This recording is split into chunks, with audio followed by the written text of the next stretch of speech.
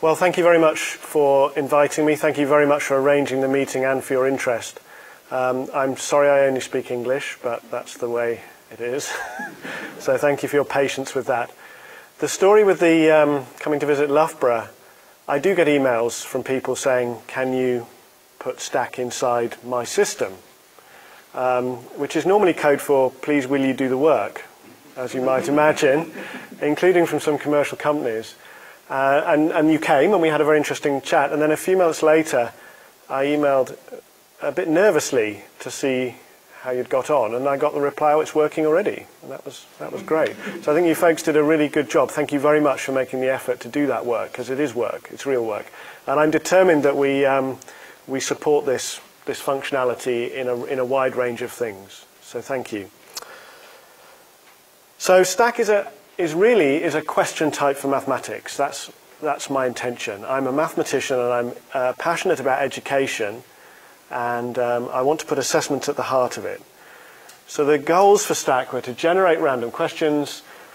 I really want the answer to have mathematical content. So that's one of the key things. And we should establish those mathematical properties. This is all about the mathematics. And then there are outcomes. So formative outcomes to help the students learn. We will record their mark. And then evaluative outcomes to do statistics on what the students have done as a group, right? Is this question worth asking? And there's a screenshot. Give an example of a function with a stationary point at x equals 2, and which is continuous but not differentiable at x equals 0. And I've typed something in, and the system says, well, it's partially correct. Your answer is differentiable at x equals 0, but should not be. And then there's a sketch, and it says, consider using your answer, and there's some partial credit. Okay, so if anyone here has not seen Stack before, that's what we're talking about. Okay, so it really takes a mathematical expression, and it establishes the mathematical properties of that expression. That's the point. Okay. So why are we using this kind of automatic assessment? Well, if you want to become an expert, a scientist, an engineer, a mathematician, you need to practice. And it's hard work, and it's not very glamorous. Okay, I mean, it requires practice. So we need to give our students that practice. And our classes are large. So your class is 600, my class in Edinburgh is 600. That's the world we're living in. And I really believe that feedback has the potential to help students, and we need to automate that process. So that's the kind of obvious answer. If I can write a computer program to solve a problem, then I know I have a certain kind of understanding of that problem. It's not just finding the solution, but the process. So I like to automate things. It's just my personal temperament. And if I'm interested in education, then can we automate some aspects of education? And if we can do that, we really have a particular kind of understanding. I think it's quite a high bar, to use an athletics analogy, but there it is. So that was another motivation, a very personal one.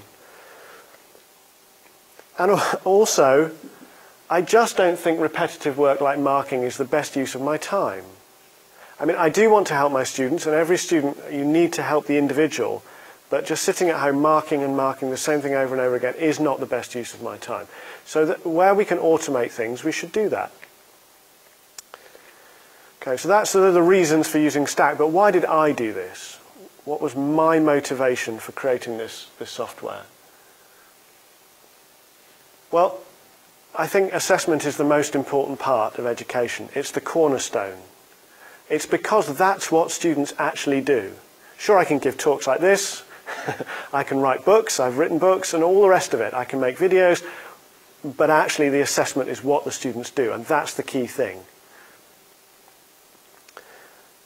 And we should write assessments that are really worth teaching to, that are at exactly the right level for our students, which really challenge our students. And so that's why I got interested in education, and so why my education interest is in assessment. Why did I write this software? Well, I think as an academic community, we should take responsibility for our business. Okay? There is some very good commercial software, and I'm not anti-commercial, but if we choose to purchase things from a commercial supplier, then we lose control of our business. And, well, okay. And lastly, and I'm really honest about this, when I finished my PhD in 2000, I started my first job. I had a role to develop teaching. Now, if you've just finished your PhD, you have very little real teaching experience, and you have to go to more senior colleagues. And so I chose online assessment because it was a way to engage senior colleagues in a real discussion. Well, why are you asking these questions? And what feedback will you give? And what do you think your students will get from this? Okay? And I still think it has some value for that. So those are the reasons I decided to do this.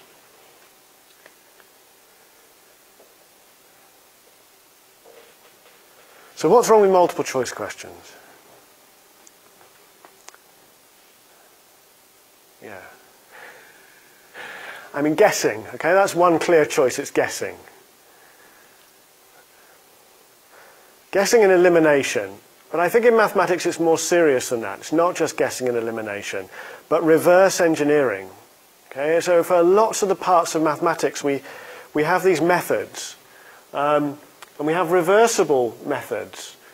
So there's expanding brackets and algebraic factorization. Write an expression as a single fraction, write an expression in partial fractions. Differentiate, integrate, and so on.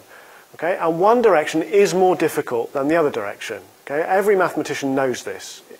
And so if you use a multiple choice question, students will use the direct approach. I mean, I would be very disappointed if a student answered a multiple choice integration question by doing the integration. Honestly, I would be disappointed. I mean, all right? So it doesn't really work, does it? Now, that was always my hypothesis, and I believed that for many years. And then recently, with colleagues at Loughborough, with Ian Jones at Loughborough in 2015, we did an experiment to test this hypothesis. We did an online test. We had 47 multiple choice questions and some constructed response questions. So we did this with Stack. Because of the student group, we used factor and expand as one question, and we used solve and evaluate, so verify, for the second method, just because that was the group of students that we used. The test was part of the students' weekly quiz, because they had to do this anyway, and we asked for volunteers to be part of the study, but they had to do the quiz anyway, so we had, it really didn't make any difference to them. So there were 40 questions in the study, and then 7 more questions, because that was the right thing for the group as their weekly quiz. We took good multiple choice questions, okay? These were tried and tested multiple choice questions, and we just deleted the multiple choice options. So we know these are good questions. It's not a comparison with a poor multiple choice question. And here's the results. This corresponds exactly with what we expected. These are the success rates. So 80% of students got the right answer on the expand the brackets question. And slightly fewer students, slightly lower success rate with the multiple choice questions on the factor, for example. And then with the stack questions, well, here's a guessing effect. But there is a bigger gap here, because they can't eliminate, they can't guess, and they can't reverse engineer. So there is a main effect of format, and there's a significant format and direction interaction. Okay? So there really is an effect. So we need these tools for mathematical assessment. We must have tools for the subject. Okay? And this was obvious a long time ago, right? And of course, everybody knows this. Every sensitive maths teacher knows this. And I wrote about this in my book. I wrote a book about computer-aided assessment that was published some years ago. And in that book, there is a chapter, a review of automatic assessment. And in fact, the earliest example goes back to 1968. So colleagues were using punch card computers to automatically grade their students' computer programs. Not maths, but they wrote a grader program. Okay. I'm not going to review the history today, but please, I would really encourage you to look at the examples that I cite in this chapter, because I really wish I'd looked at those a long time ago. Some colleagues had some very good ideas, and software just does not survive. And it was a real challenge in doing the review to get screenshots, to find working versions of the software, and actually even to understand the design. There just wasn't a strong publication history for some of these things. And yet there was really good design there, and we should remember that as a community. So please, I encourage you to look at that. I wish I'd done that myself much earlier in my career, because I reinvented ideas, or people had better ideas, and, you know, that's a bit silly, really. So I thought I would just spend a few slides talking about the history. So I first came across a system called AIM. And it was a very basic system. It was completely standalone. And the website was organized into a hierarchy of subject, quiz, question. So this is last century, right? The whole system was written in Maple. Maple was the web server. It was just Maple worksheets on the web server. Okay, did everything. It did all the quiz management. Everything was written in Maple. And it worked very well, and it was very popular in the United Kingdom. And we used it in Birmingham for many years. For 5 years we used it, and it was very robust and very successful. I did have a screenshot of this. We didn't have MathJax. Putting maths on the web at that stage was really difficult, and we used some software called Tech2HTML, which produced HTML tables for the equations. Right? This is really, yeah. And I was very impressed with this, and it was just what I needed for my goal of engaging colleagues through online assessment. But I was really worried that it was in Maple. And at the time we had a site license, and Maple were very relaxed about this. But I could see that this was a risk. The closed source nature was a risk.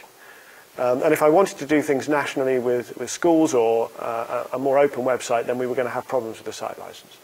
That was clear. So in 2004, well, I released this in 2004, but I started to write my own system, and the goal was that the platform, the infrastructure, should be completely open source.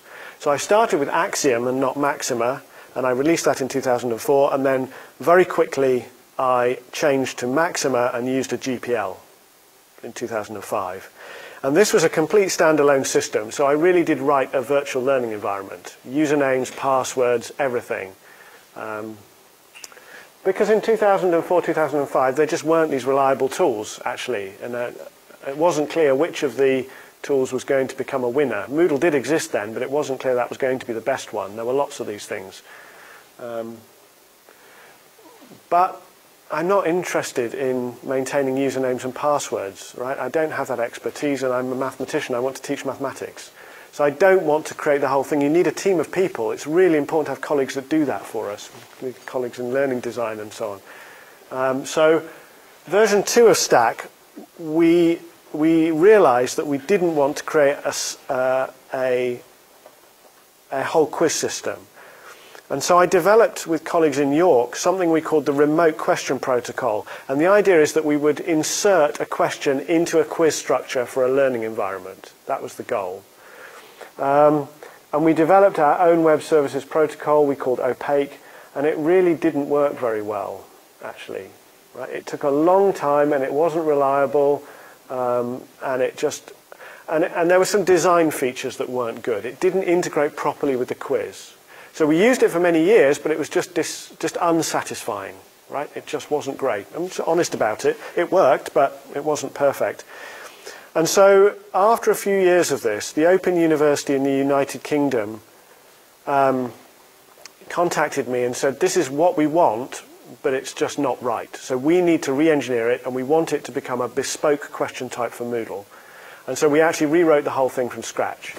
I sat down with colleagues from the Open University. They funded a developer. I'm very grateful to them for their support. They funded a software developer, and we really rewrote nearly everything from scratch. And it didn't take that long. Once you have the design, it's not so bad. And that's what we're still using. There have been lots of incremental improvements, lots of changes, including things like full support for scientific units, which I don't think other systems have. And my line-by-line reasoning, which I'll show you, and this was quite new. And then version 4 we released in last year. That has the question blocks, which I'm sure people are using, and I think is quite an exciting feature. That was developed by the colleagues in Finland. And I realized when I was preparing this talk, I have very few screenshots of all these different versions because I always demonstrate the system live. And so I've been really, my complaint with the other colleagues when I wrote my book is they didn't leave any screenshots for me. I've done the same. So please, keep your favorite questions or something which is innovative or something that's very successful or important. Please keep your screenshots, because in 5 years' time, this software will have changed and the browser will look different and we won't be using MathJax. And then, yeah, so anyway, it's quite funny. And we have, well, in Edinburgh, we don't use either. We use a commercial system. So we linked that commercial system to Moodle via the LTI protocol. And I was really nervous when I took the job in Edinburgh that I'd have to rewrite Stack again. But fortunately, in the meantime, between the remote question protocol, the LTI people have done a great job. And these web services protocols are really reliable. They really work well. And so it was almost no work to connect them up in Edinburgh. So that's what we're using. And it's really good. And with a commercial partner, we're developing an API. And this is news. I haven't demonstrated this before. So I've timed out. So let's see if I can do something very dangerous and really... which one is it? Oh, no, it's not that. It's this one. Okay, so we're developing a text-based question format using YAML. Okay, there it is. And if we just scroll down, this is, of course, APIs are never very interesting to look at, are they? X squared, let's see if this works. There we go. Send it again. Am I doing feedback? No, score, there we go. The derivative, right? So you'll be familiar with this kind of thing, right? So the APIs really is working. And the only reason I haven't really released this yet is that I'm not entirely happy with this markup language. I know once I've released it, if I change it, it will be a lot of work for some people, particularly the early adopters, who are the people you least want to upset, right? Because you put the work in. So it does exist. Please don't develop anything else similar. Please, let's talk about it. And I would really need some help with designing the parser, designing the language, and so on. I would really welcome that. If people have views on this, how it works, how it should work, what you want from it, it really is working. Okay, so this is all coming along. We have commercial partners. There's nothing wrong with commercial partners. I think as a community we can collaborate on the infrastructure and then use that for our own teaching. And if people want to write textbooks, there are textbooks now that have all the examples in Stack. So that's very happy to work with these people. This is one reason why we now have such strong support for scientific units, because they're really using it. People have already mentioned material banks. Creating this material is expensive. It's expensive in staff time, and for most universities, staff time is the most costly thing. And I think over the years, I've realized that there's no easy answer to this exchange and reuse. As a practical teacher, it takes time to look through materials and really find the questions that you want for your course. It takes time to do that. Okay? So the Abacus Consortium, colleagues in Finland, every university in Finland uses Stack. And they set up this consortium, Abacus, where they share materials. I'm very grateful to Antti Rasilia, professor, he's just moved institutions, but he was at Aalto when he set this up, for setting up and running that consortium. My personal view on this is that the quiz level is the best unit of exchange. Individual questions are very hard to exchange, but a problem sheet that a student will do in one sitting, a weekly problem sheet, is the most sensible unit of exchange. Because then a teacher can choose everything. I want my student to do this example and this example and this example. And they have a comprehensive experience of learning one small subject. And I think that's the sensible level of exchange, rather than individual question banks. So I would encourage people to think about that as we exchange more materials. So I think there are some key ideas that are in Stack which I want to reinforce. The first one is I really try to solve problems at the mathematical level and not at the display level. Okay? So an example of that is that when you're randomly generating a polynomial, don't randomly generate the coefficients and then put the numbers into the LaTeX. Okay? Right? That's what I mean by the display level. So treat the polynomial as a genuine mathematical object, right? And if you're struggling with that, if there's a mathematical example and this doesn't work and you find yourself trying to do case by case, display this, display that, then email me, right? Because I really want this to work at a mathematical level, not at a display level. This is a really hard message. It's very tempting, and especially when you're busy and you've got to get your quiz ready for tomorrow, right? I know that feeling. But please ask me about these questions, because often the solution already exists, and if it's a sensible question you need in your class, I'm sure other teachers will need it, and if we can't do it this year, we'll certainly try and fix it for a future, and really build up proper ways of dealing with these problems mathematically. Okay, so please just ask me about those things. Another key idea is to separate validity from correctness. Now, this is actually an idea that I borrowed from the AIM system. It wasn't my idea. But when it came to the multi-part question design, this has turned out to be a really important idea. It's really important from the student's perspective because they don't get penalised on a technicality. I think that was colleagues in Edinburgh who used other systems got very frustrated that when it came to marking, the system had accepted the expression, but the marking algorithm didn't work very well, particularly when students use floating point numbers as a proxy for a rational number, 0.33 instead of 1/3. Okay, the marking algorithm stops working because it's 33/100ths. It's not 1/3. Okay, so the validity really stops the students being penalised on a technicality. We've just recently added features to insist on a particular number of significant figures. So the student knows what they're supposed to do, and we have enough information to make a proper judgment about whether they've done it correctly. And that's at the validation stage. And with the multi-part questions, this separation of validity and correctness means the logic becomes much simpler. And there is no mark this part button by design, because the logic just becomes impossible. That was a deliberate decision. And then the last key idea is this quality control, question tests. I'll show you that in a minute. But this is becoming key for long-term quality assurance. Of course, the software will develop, and you need to be confident that your questions still work next year, right? You've put this work into making high-quality questions, and you want them to keep working. So we need to test them automatically next year. So the question tests automatically test questions with input-output pairs. I think test-driven design is more efficient and more robust, right? I write my questions and I think about what I want that to do.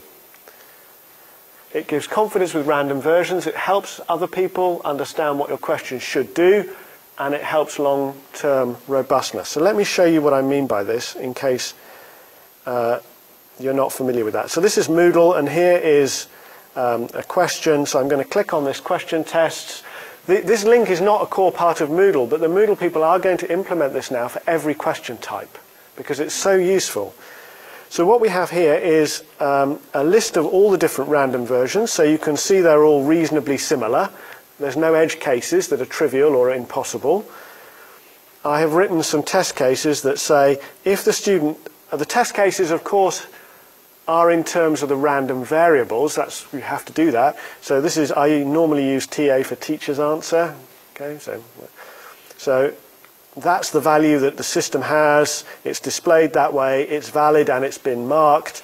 And it scores 1 mark. It expects 1 mark. And there's no feedback. If we scroll down and look at other test cases. So if we look at this test case carefully, the students missed the constant of integration.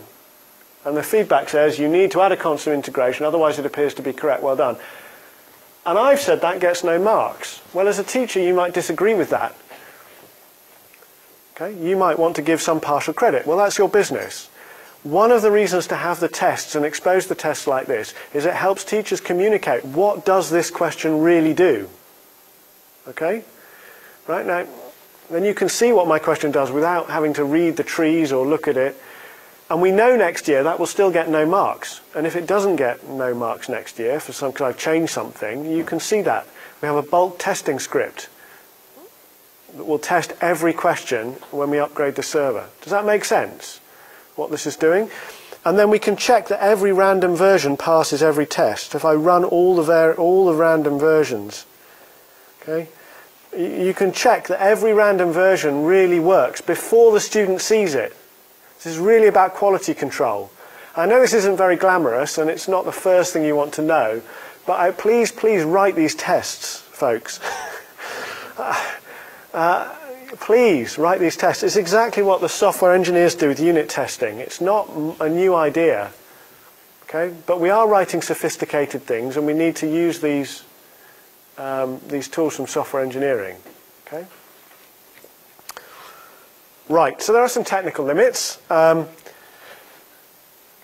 colleagues do object to this. Well, it doesn't do this, it doesn't do that, so it's useless. Well, yeah, okay. There are some really difficult areas.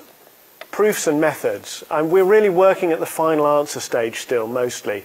I know we have multi-part questions, so we can create multi-part questions that lead the student through a method, and that's very valuable, but we're still not accepting a full work solution. So what can we automate? Well, the short answer is the student's answer some kind of mathematical expression? And can we write some computer algebra code that will establish the properties that we want? That's the short answer. Okay, that's the short answer. But this really is non-trivial, actually. I mean, are these expressions the same? So let's have a show of hands. Who would want 2 log x to be the same as log x squared? So hands up for yes. Hands up for no, and hands up for it depends. Yeah, it's kind of interesting, isn't it? It depends. Well, right. Because at some level, they have different domains of definition, so you could legitimately argue that they are different things. So elementary teaching, even at this simple level, there are choices to be made, and as a designer, I have to somehow encode that. This is what I mean about if I can write a program to do something, I understand it better.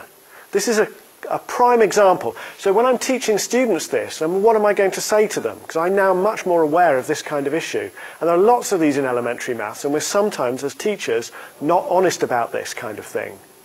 Yeah? I'm collecting examples from good textbooks where they have different decisions in different parts of the textbook. So no wonder students get confused. So this online assessment can help us drive this argument. Okay? So this is a genuine student's comment from a few years ago. Sometimes Stack seems to have issues with answers that are essentially correct. Once I multiplied 2 square roots together and it said my answer was incorrect, but then I did square root times square root. That was correct. I wasted a lot of time. I thought my calculation must have been wrong and I was puzzled for a long time. I'm not surprised the student was puzzled, right?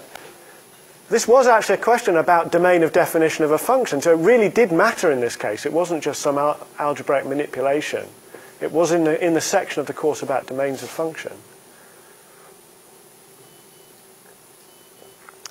And if we're going to use this kind of software to mark exams, we have to get the maths right. Okay? This is my marking. When I get back to Edinburgh in December, I will have another pile of exam scripts. This is 600 exam scripts. I do have some colleagues to help mark this. It's not just me, right? But this is a real problem. And online exams will happen. This is going to happen. It will happen. And in fact, there are examples in Scotland, in Scottish schools. My colleague, former now retired colleague Cliff Beavers, was pioneering online exams last century in Scottish schools. Okay, so it's not a new idea either. And we've been trying to do practice exams, mock exams for our students with Stack, and it's working very well in many ways. So I'm sure this will happen. And a few years ago, I did some research to look at the extent to which we could automate current exams with Stack. Let's take an existing high school paper and mark it exactly as the current examiner intended. So school exams are well designed. They put a lot of effort into that. They have clear mark schemes because they have teams of teachers marking the students' work. And so I took school exams and tried to mark them. And I was persuaded to do this by some colleagues in Germany who wanted to use Stack for online exams. Really, my motivation was to try and dissuade them to persuade them that Stack was not the right tool. But actually, I was surprised because the school exams were very clear that you had to see evidence of the method in order to award the marks for accuracy. Okay? So if the student just writes the answer, they get no marks even if it's correct. So that's the normal situation in the school exams. The school exams, you must see the method as well. So I was quite surprised that 18% of the marks could be awarded already, even with that very strict mark scheme. If I allowed myself this implication, if they get the right answer, then they get the marks, then it got up to 37%. And I really started taking this reasoning by equivalence seriously at that point, because 36% of the marks on the school exams are for this line-by-line reasoning. So method at school is this algebraic line-by-line reasoning. It's the most important single form of reasoning for school mathematics. So this is when I started to write the line-by-line reasoning input type for Stack. And this is a genuine student's work. I've asked them to solve this equation, and there they are. Okay, so they, because of the natural domain problem I've already mentioned, the system adds the natural domain, but this is the validation input type. And this is the feedback. So they did get the correct answer. The correct answer is x equals 7, but you can already see the problems. The domains change here, so they can't be equivalent. The domains change here, they can't be equivalent. And somehow the student's just forgotten about this one solution, but that's the correct answer. This doesn't satisfy the original equation, so you should throw it away somehow. And the students put no logic in here, but that's typical of what we accept in school work, isn't it? Right? I mean, so we really should be discussing what we want students to do and how we want them to set out their work. I mean, this is working well. We have polynomials and rational expressions, plus or minus square roots, single variable inequalities, simultaneous equations, equating coefficients. We have some calculus operations. So I've exposed all my unit tests in this area. Where are we? Okay, so Maxima is great. Having Maxima means it knows that abstract sums really do evaluate to their value. This is from a likelihood example. It knows these things are correct. You can prove the binomial theorem with Stack now.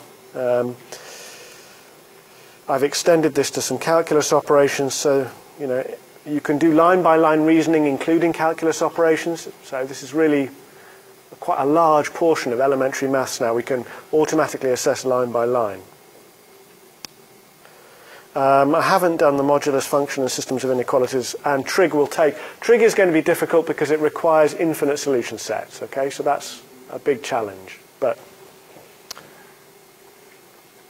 And when I redid the analysis this year with some Scottish exam papers, that shows you a much larger proportion. So we're getting to 36% of current school exams. Okay, so I'm confident that we could have a genuine exam paper that's no different from the current exam papers. We need a better interface. That will need work. But at a mathematical level, that's fine. Okay? And this is without the calculus operations that I added after I did this research.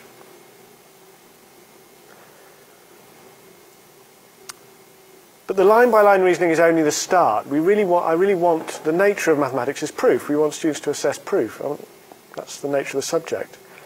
And it's kind of interesting. There are these automatic reasoning systems. Coq, for example, is probably one of the leading automatic reasoning systems. But the majority of professional mathematicians still use LaTeX. They don't use automatic reasoning systems and proof checkers, right? Agree?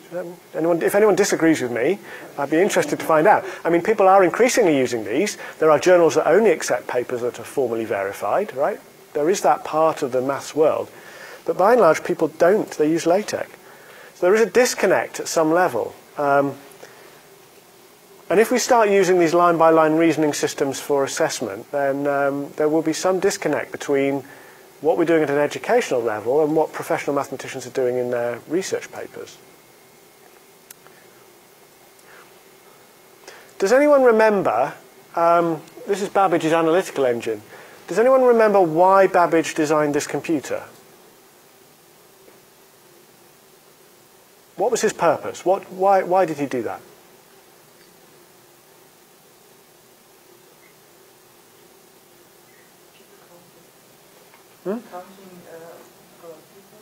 Calculating, yeah, but what was he calculating?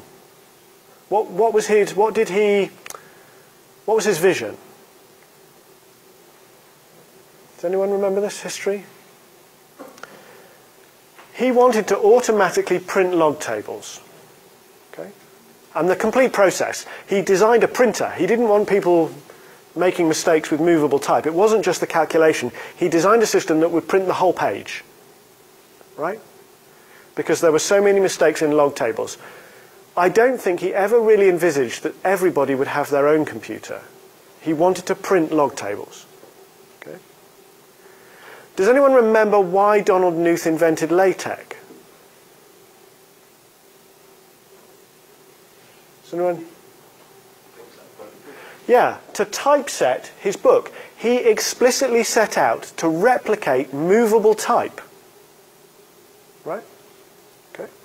This is technology that looks backwards. Yeah? It's technology that implements current practice. Okay. STAT currently implements current practice by design. I'm trying to replicate current practice. Yeah? I know I'm doing that. Okay? I'm consciously doing that. Well, for some good reasons. We have to establish validity for this software.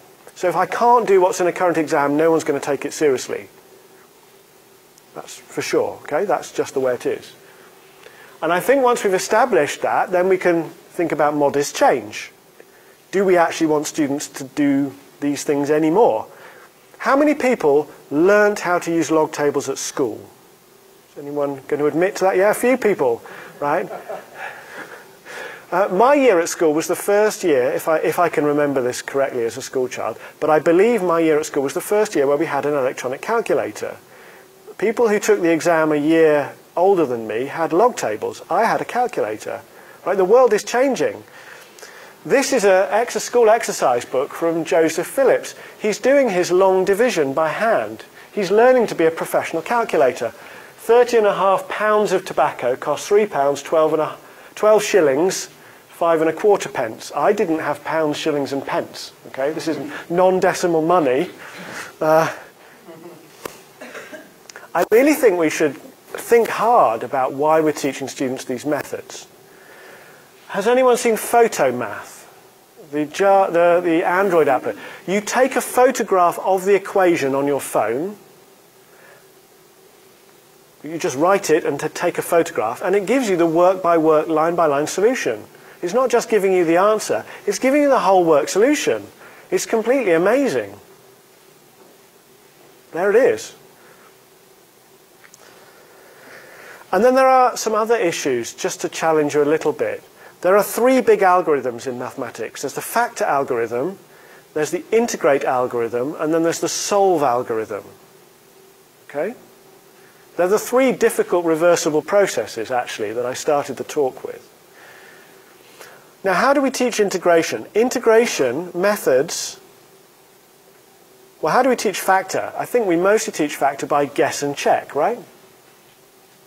Does anyone disagree with that? Do we teach our students a systematic algorithm for factoring expressions? For integrate, we teach 19th century ad hoc methods. This is not how a computer algebra system does it. Does it? Really? No. How many maths departments teach the Rasch algorithm for integration? How many mathematics undergraduates learn Buchberger's algorithm? We don't in Edinburgh teach any of that stuff. We're in a really exciting period of change.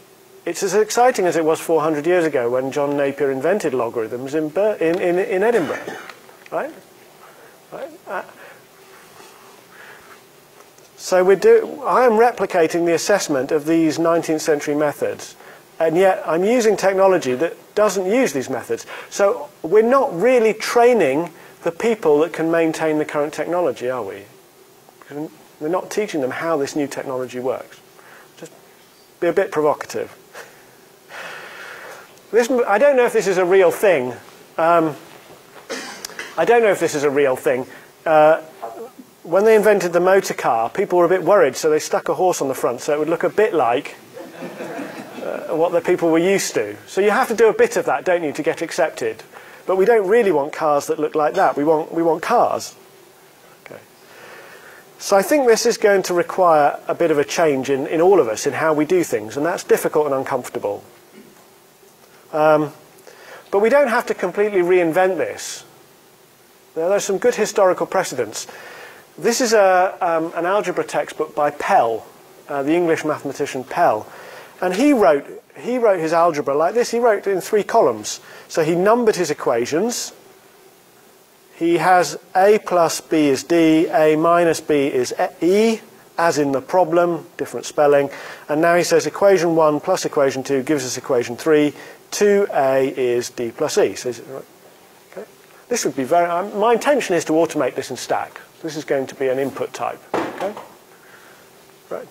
So that students can explain what they're doing as well as doing it, even though this doesn't correspond to current UK practice.